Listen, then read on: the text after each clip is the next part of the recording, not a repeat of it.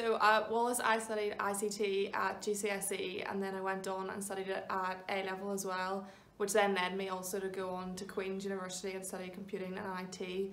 And during my time studying IT, I really loved it. It was the fact that I was able to, instead of just sitting in a classroom, I was actually on a computer. I was being interactive on a computer, so a step ahead of most people in my year that didn't study IT, because these skills were transferable on different subjects.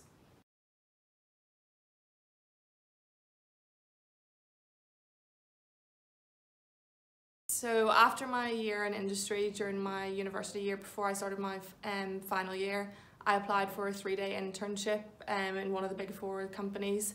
I applied for this role through a Women in Technology programme. So this programme was to encourage more women into technology and ICT. So within this 3-day paid intern, I shadowed a director, and after this I had an interview and I actually managed to secure a grad job. So knowing that I could go into final year, had my job secured, I was able to study for my whole final year knowing I had a job, and I start this job in 2 weeks' time, and this job will allow me to travel all over the UK, Europe as well, and globally. But obviously in the current circumstances I'm working from home, but I cannot wait to get started, and this job will open so many opportunities and doors for me.